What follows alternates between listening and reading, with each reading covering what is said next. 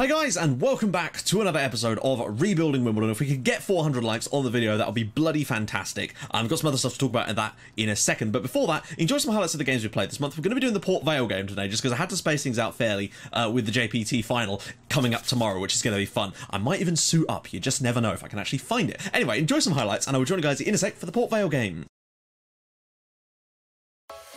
Vancelar slips it through. Andrews is in here, and Andrews has scored for Coventry City. We had a good chance at one end, didn't take it, and now Corey Andrews puts Coventry ahead here. Disappointing start. His feet. Slips it out wide for Kinsella. Can he find a decent cross? One of his trademark brilliant crosses. Loveridge. Can he pull it back for someone? Please tell me he'll pull it back for someone. Please tell me he'll pull it back for someone. Folkengham's in there, and it's deflected and in.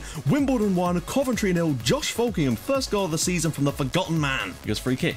And, oh my god, we've just conceded a rebound free kick goal. I thought those weren't in this game. Oh well, there you go. Wimbledon 1, Coventry 2. Disappointing. Loveridge with the free kick. Whips it in. Folkengham's in there again. And, oh, don't tell me that's Folkengham again. It is, you know. It's Wimbledon 2, Coventry 2. Josh Folkengham with both goals, incredibly. Kinsella with the cross. Loveridge is up there. Folkengham's in again! Holy shit! Josh Folkengham has scored a hat-trick and Wimbledon lead by 3 goals to 2. What a performance from him. Tips it through, all the way through, and Loveridge is in there to make that 4. Wimbledon 4, Coventry City 2. James Loveridge with the goal. Folkengham might have even got an assist on that, I don't know. There we go, guys. 4-2. What a wonderful turnaround. Josh Folkengham, the man of the match by a mile. Whips it in. Kinsella with the strike. What a lovely goal. Bartram's cross. Kinsella with the goal from a corner, and, well, there we go. Bury 0, Wimbledon 1. There we go, guys. Bury 0, Wimbledon 1. An away win for the first time in a while. Great result. Bombing forward, they've got a lot of players over on the left, and nobody's really tracking them at the moment. Guys, if you could get over, that'd be awesome. Logan at the back post now for Rochdale, and he's scored. Well, we've just been countered from our own corner there brilliantly. Wimbledon 0, Rochdale 1, Joel Logan with the goal. Harris is in there, back to Bartram, and it's 1-1. There we go. We've been really good from corners now that Frankham's back. 1-1. Well, there we go, 1-1. We probably should have won this one, but hey, a point is a point. The ball across. Oh, that's such an easy goal. Bradford City 1, Wimbledon 0, and that's well, not too unexpected, to be honest. Angelina with the ball across, and it's the same goal twice, basically. Bradford City 2, Wimbledon 0, and Oshilaya has scored both of them. It through. Riggs all the way in. Can he turn and shoot? He does. There we go. Sean Rigg gets one back for us there. Good little ball through from Loveridge. Bills through. Little could possibly score. Oh, it's been slapped across the box there instead. And it's James Hansen on the other end. Bradford City 3, Wimbledon 1. And you have to say they probably deserve it on the night. Kinsella. Rigg is in again, and the substitute has grabbed himself a brace. If nothing else, it's been a good day for Sean Rigg.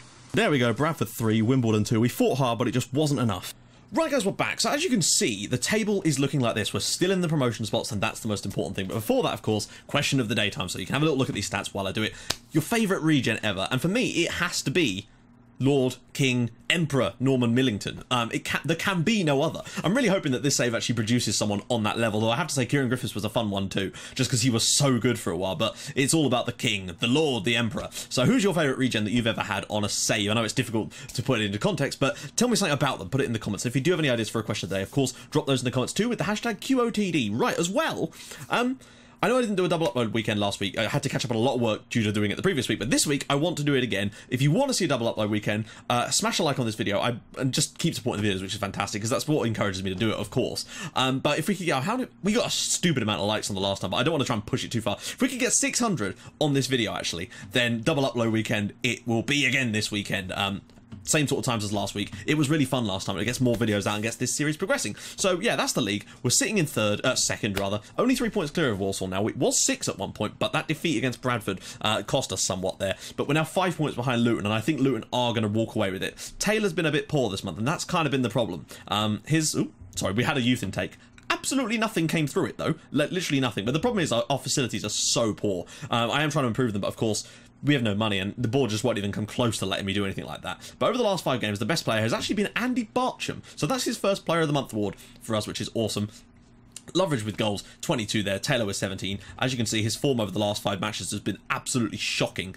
He's missed some real bad ones. I'm going to have to try. In fact, we're going to talk to him now, just so you can actually see me do it. Talk to you, warn player, criticise recent form. Haven't scored money, but I am going to have faith in you. Hopefully that will help. There we go. I never like to just lambast him too much because Lyle Taylor doesn't strike me as the type that needs that kind of thing. He needs a bit of support, basically. Is there anything else I want to quickly talk about? Oh, schedule page. I did also add scorers and attendances to the schedule page. Someone did request that. So yeah, that is now done. You can just see it. You can have a little look through now. Obviously, there's a few games with... what the hell? don't know what's going on here. Ah, there we go. That was bizarre. I think it must have put it in alphabetical order or something. The other thing I wanted to show you was... Oh, yeah, of course. Right. So I've been scouting some players. Now, we don't have anything specific so far, but this is what I've been doing. This is like... You know, I said that I get a short list of about 20 to go for. This is my 20 for now. Now, we've just had a youth intake for England and... most of them, basically. So I may be able to add a few more to this if my scouts bring me some more. Now, of course, not all of these are realistic transfers, but that doesn't mean you can't sign them. It really, really doesn't. Now, obviously, people like John Kirkbride here, obviously we don't know everything about him yet, but it stands to reason he's probably out of our price range. But I saw him and he's at Morecambe, so I thought, well, you know, we'll give him a crack. We'll scout him fully anyway. All these players I'm going to scout to the full now, so I can then start picking a few off. But there's a few that I was really interested in. One I really wanted. Where has he gone? Jerry, where are you, Jezza? He's at Jerry McCarthy. He's now at Sheffield Wednesday, which is so annoying because he was at Dungannon Swifts, I think, before. Yeah, or it's just Dungannon. I don't know if that's a different team. Apologies if that is wrong. But he looked so good, and I really wanted him, and they've landed him for £8,000, and that's what I mean. Other teams will fight you on these. Like, for example, there's one here that's was rated at 4 stars, but has now dropped down a little bit. This is Louis Hudson. That is a haircut. And when I say that, he looks like a Lego man. There's a bit missing. Jesus. So, yeah, I don't know. Look, he's actually... all right for an attacking playmaker, I guess. I mean, let's just take a little gander here. Oh, composure, though. Look at that composure. Again, sometimes these players, you know, as you scout them more, they will fall and fall and fall, and I'll remove some of them. But these are the ones I'm sort of looking at potentially to maybe bring a couple of these guys in for the summer, basically. Since we've got a bit of money, not a huge amount, but... I mean, some of these have got great potential, but they've got no intention of joining us. That's the problem, unfortunately, with a lot of these guys. That is some hair as well. Jamie Graham, Ross County produce a shitload of good players. I don't know if they've got a fantastic youth facilities, but it feels like they do. So that's what I'm looking at the moment. I just wanted to quickly show you that. I'll add some more to this over the next couple of months because we've got England now. There's a new batch of players. We didn't get any, but stands to reason that some of the lower league sides might have got a few that are worth talking about. So let's get into the match preview. They're playing this sort of system against us, and I've had mixed luck against this type of thing in the past, so I'm not entirely sure how well it's going to go. As for Tony Harris, he's still not particularly pleased with me. In fact, it's gone back down to abysmal again. I don't know why.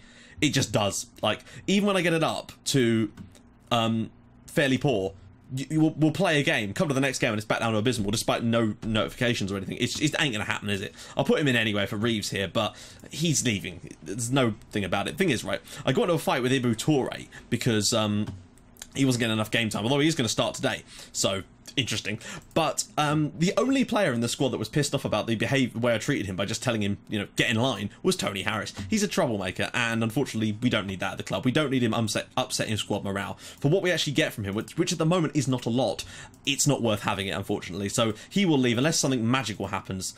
Then he'll be done for, basically. He'll be gone. No amount of first team football. He's played every single game since like January now, and he's still wants to leave to get first team football. So it just feels like that mechanic's a little bit broken. But what can you do? You know, we just kind of have to move on and accept that perhaps Tony Harris is not to be a Wimbledon player for much longer. But it's great to have George Frankham back. We've been scoring a lot more goals from corners and set pieces since his return to the team. We're at home today, so I would expect to win. But I am a little bit worried about this tactic that Port Vale are playing. Because it is important that if we are going to have the season that it looks like we're on, that we don't screw it up and end up not getting into the playoffs or something. At this stage, I would settle for the playoffs. I know that sounds a bit lame, considering how well we've done this year, but I just feel like, with the way we've been playing lately, we've started to drop off the pace a little bit. Hello, Loveridge is through here. He's done well. Loveridge is in there, and yet again, the goalkeeper, this time for them, didn't bother coming and closing the gap down. There it is, Wimbledon 1, Port Vale 0, and that pushes us back towards Luton Town, which is bloody lovely. What we needed, frankly. Because I still think they're going to win this league at a canter, because they've won like 5, 6, maybe even 7 in a row. It's been a lot of games in a row. That's what I will say. I'm really looking forward to the next episode as well, because we've got ourselves a trophy final. And, you know, regardless of the stature of the competition, we're in a potential chance to win a trophy. Loveridge again there, in for number 22 or 23 for the season. He's done well, but a lot of those are coming cups and stuff. So, I don't think he's even on the top 3 top goal scorers in the league anymore. Despite for a while, him and Taylor were the top 2. But Taylor has really, like, fallen off the face of the earth in terms of form. Like 6.1s, 6.2s in virtually every game, unfortunately. He just needs a goal to get that confidence back, and it just hasn't come. Terrible touch from Tony Harris. I'm quickly getting to the point where I might as well just stop playing him, frankly. I wish I'd sold him in January. We could have got, like, £200,000 for him and some extra money in the future with a sell-on clause, which could have helped us, but, you know, you have to make these decisions, and I should have just gone with my gut on that, but that's my fault. That's on me. Street. But I won't be doing that again. If we've got an unhappy player and they're in the last year of the contract, I'm not going to waste time like that. It might work 1 in 10 times, but it hasn't worked for... What? Okay. We're going to watch this first before I break out the what the fuck with that segment, because it looked like that ball just trickled in past the keeper. What haven't happened there? Mason Bennett runs in. Fair enough. Fair enough, fair enough, fair enough. Goes for a sort of daisy cutter and the... What?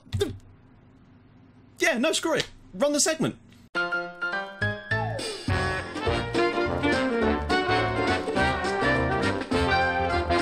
What the f was that? So yeah, it was not the epitome of what the fuck was that, but it felt like a very weak shot that's just trickled in at the near post. It wasn't particularly powerful, it wasn't particularly good, and the goalkeeper's just sort of going, and not bothered with it. Well, Joe, I've got news for you. Shea is coming back soon, so you're going to be out the team, son. Mason Bennett's done okay there. We're going to have to take a little look at things at half-time. We've probably been the better side still, but not created as much as I would like. I honestly cannot fathom how he let that in. It just seemed to trickle underneath him. Very, very poor goalkeeping from him. He's not the best goalkeeper, I'll admit, but still, that's like schoolboy stuff. Anything really standing out there? No, we're going to take a quick gander at the Prozone stats. I don't want this episode to be too long, of course. Let's see. So, right, let's just see if there's anyone on their team that's... They've had 8 key passes. Is anyone really standing out as being a creator? Number 12. Yeah, number 12. Right, let's find out who number 12 is for them. And it is... Who is number 12? Oh, it's Chowdhury. Okay. We're going to close him down. I don't like tighter marking that guy. We'll just close him down a little bit more and hope that the second half... It's, you know, there are more things I could probably do, but usually if I was off camera, I would do more. Take a little bit closer look. But the problem is, in live comms, I don't like to do too much of that sort of stuff, just because it can get a bit dull if you're watching it and you're not really into the Prozone stuff, basically. Lyle Taylor has been woeful again today. He really is in shitty form. Might have to drop him. Sean Rigg came in against Bradford and scored 2 off the bench. So I might actually have to give Sean Rigg a try, because Lyle Taylor has been that bad. Which is a shame, because he was in scintillating... Are we seriously going to... I was expecting that to roll underneath him as well. The form we're in lately. Thing is, actually no, we would only be 2 points above Peterborough United now. And we've still got 10 games left, remember guys. This could all still go terribly wrong for us. We're 10 points clear of Preston. So I feel like a playoff spot should be in the bag if we just carry on not being completely woeful. I think as long as our form isn't relegation form for the rest of the season, we should be able to get away with a playoff spot. But I really do want to get that automatic promotion spot. You know, another season in this league, okay, might be better for some of the players' development, but I want this series to progress. And I feel like, you know, that, Loveridge is through. Loveridge does brilliantly and Neil makes the save. He probably could have laid that off to Lyle Taylor with a better angle, but there you go. Loveridge has definitely looked like the shining light for us lately. Frankham's ball in, cleared away, and that should be won by Toure. And, oh, okay, that's nothing happening there. We need to make a substitution soon, and I have a sneaky feeling it's going to be someone like Lyle Taylor. In fact, screw it. I'm getting him off. He's just in so bad. Like, it's only a 6.5. It's not his worst performance, but it's definitely not one of his best either. I'm also going to get Tony Harris off for Jake Reeves, because he's a better player. And frankly, Tony can go sit on the naughty step for all I care about, really. He's... The thing is, right, I'm looking at his scout report, and it says that he's a fairly professional player. I don't think he is. He sounds like a spoilt twat, frankly, but there you go. The sooner we get him out of the club, the sooner we can get our morale back up, and hopefully the rest of the team will follow suit, because it's only him and Ibu Toure that are actually going to be bothered about that. And I think Toure will actually be fine next season, because Kinsella probably won't want to come on loan for another year, which means Toure will be getting first-team football for us. And some other people that have had Toure have told me that he's... the sort of ceiling of his talent is... Rigg is through, and Rigg very nearly scores, and Loveridge very nearly scores, and... Can he pull it back across? No, he can't. We really should be winning this game by now, but... I really hope that we don't draw this game because of that ridiculous goal. There you go, Bartram. Out wide for Toure again. Can he get a ball in? He's got huge space for Oliver Shenton. Shenton goes round. Can he pull it across the box? Nope, he's lost the ball. Not good. And Teixeira wasn't anywhere near close enough to close that down, to be fair to him. Bennett flips it over the top. Teixeira is not quick here. There we go. Just mop that up, McDonald. I think... No, it was actually headed forward, I think. So we're all right. A lot of possession today. 20 minutes to go. I feel like we're playing well enough to get that second goal and sneak a 2-1 win here against Vale. They've been a bit...